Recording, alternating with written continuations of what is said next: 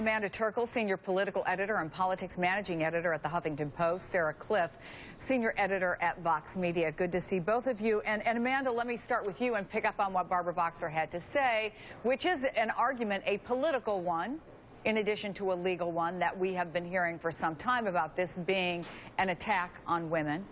And how will this play, do you think, into the overall political discussion as opposed to the legal one? Well, I think that, the Supreme Court under Chief Justice John Roberts has been incredibly friendly to businesses, pretty much more friendly to businesses since any court since World War II.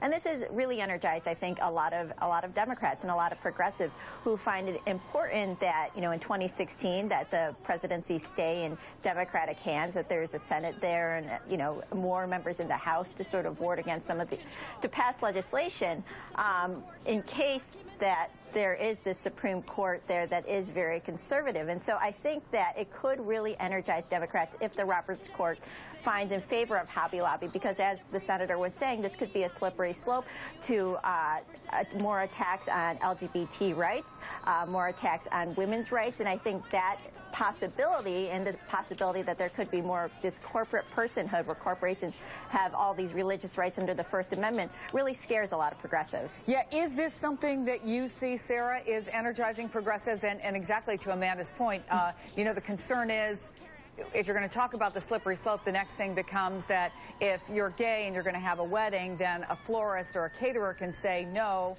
because my religious beliefs allow me not to serve you. I think this really has energized women's groups, and one of the things that's really been striking throughout this whole debate is that the Obama administration has really defended this birth control mandate under intense political criticism. They stuck with the idea that all forms of contraceptives should be available to women without any charge.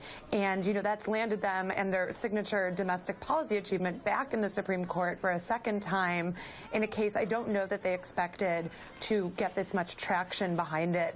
So I think you really do see an outpouring of interest from women's rights groups. You see it at the Supreme Court this morning. You've seen it in the briefs they've filed and the comments they've submitted.